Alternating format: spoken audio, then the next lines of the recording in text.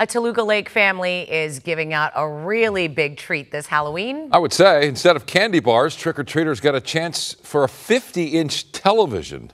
That wasn't the only house going all out this year. Kimberly Cheng is there for us live. Hey, Kim. Micah Scher, people here in Toluca Lake take Halloween very seriously. As you mentioned, the Jensen household not only gave out candy, but a free TV.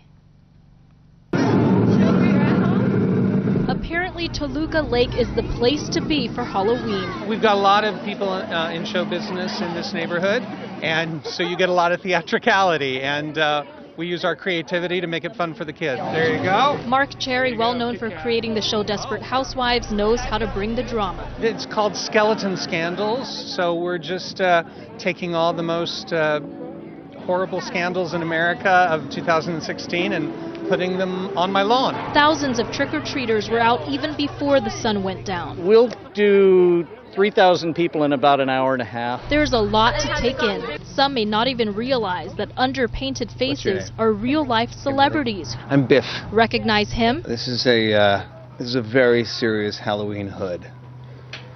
Why do you do it?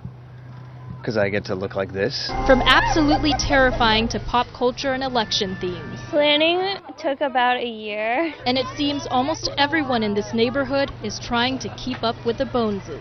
I just get competitive with my neighbors, I'll be honest. Everyone has so much creativity in this neighborhood that you just kind of go, okay, well, let's see what I can come up with. Yeah, it's a healthy competition. Colby Jensen's home is a crowd favorite. He's giving away candy and a 50-inch TV. And the candy bill is getting insane. And the price of chocolate keeps rising. So what we did this year, we did a little less candy, and we bought a flat screen TV, a 50-inch flat screen TV, because flat screen TVs are going down in price. Rick Baker has won Academy Awards for his special effects makeup. He now does it for fun with the whole family. I started making them up every Halloween, and it's just become a tradition. And that Hollywood magic is contagious. Have you looked in the mirror yet?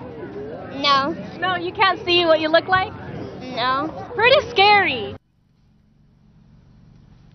All right, so Halloween is not even officially over yet, and I'm told they're already planning for next year, and that might include a television and a free bicycle. We're live in Toluca Lake. Kimberly Cheng, KTLA 5 News. What a neighborhood. They don't miss a beat. I want to go there next year. Good draw tonight, Kimberly. Thanks.